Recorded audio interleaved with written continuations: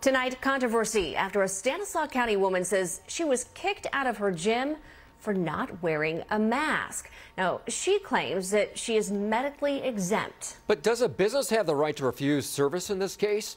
CBS 13's Renee Santos is getting answers.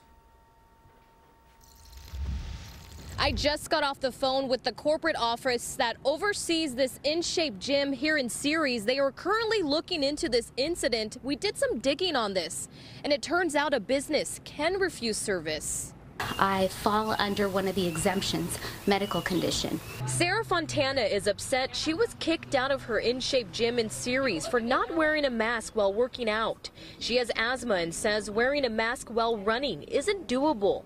Under the state's guidelines for face coverings, people must wear a face covering when inside any indoor public space. But people with a medical condition are exempt, including those who may have a hard time breathing because of a mask.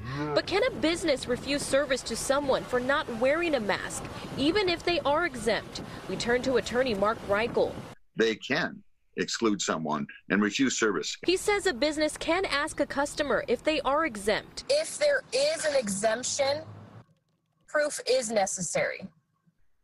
If someone is asserting an exemption, absolutely. The burden is on them, obviously, to prove their exemption is legitimate and to back it up with medical paperwork. Sarah just wishes her situation was handled differently. They need to come up with some form of identification that maybe they put us in a specific spot so people know that there's an exemption being made for these people working out.